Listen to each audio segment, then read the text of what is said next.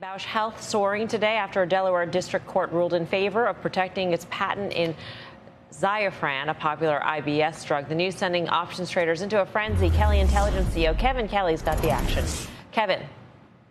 Hi, Melissa. Yeah, well, today there was a lot of activity given the ruling, and we started out the day with about 2.3 times the amount of puts versus calls, but it really started coming down after the ruling. And that's because you saw a really big block of calls looked to appear to be sold, about 10,000 of them, all the way out in July. It's the $8 calls capping the upside, and they were sold towards the ask for about 77 cents. So it looks like someone was selling calls against the shares they own.